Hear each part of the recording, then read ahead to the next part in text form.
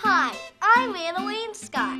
I'm Kennedy Brumfield. And I'm Carly Whiteneck. And we're here to talk to you about Today, we're going to talk to you about gravity on the moon. And since we're talking about the moon, we decided to teach it to you here on the moon. Have you ever wondered how much you weigh on the moon? Well, you'll find out today. Also, we are going to tell you how you're so much lighter. We are also going to tell you about phases of the moon.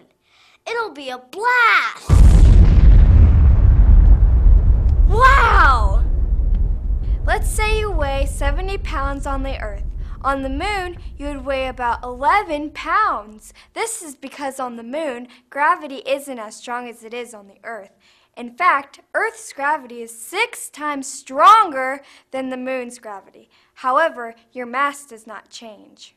For example, if you are a size 12 on Earth, you're still a size 12 on the moon. You don't just slim down a bunch once you get on the moon. Gravity is just not as strong. So if you jump like this, you go really high.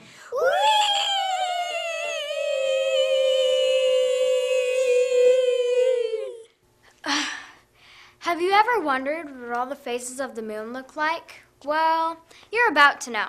The first phase is called the new moon. Ooh, like in Twilight? Yes, Anna, like in Twilight. Hey, who turned out the lights? See, this is a new moon.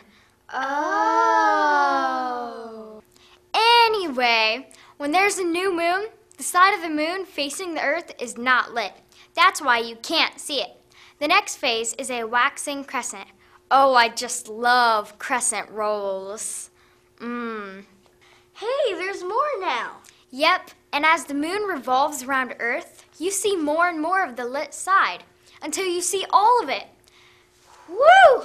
Wasn't that fun? By the way, did you know that nobody's gone on the moon since December 1972? Also, there are big lakes of frozen ice on the moon. In 1994 and again in 1998, we had a spacecraft fly by the moon, and they found proof that there are frozen lakes in some really deep basins.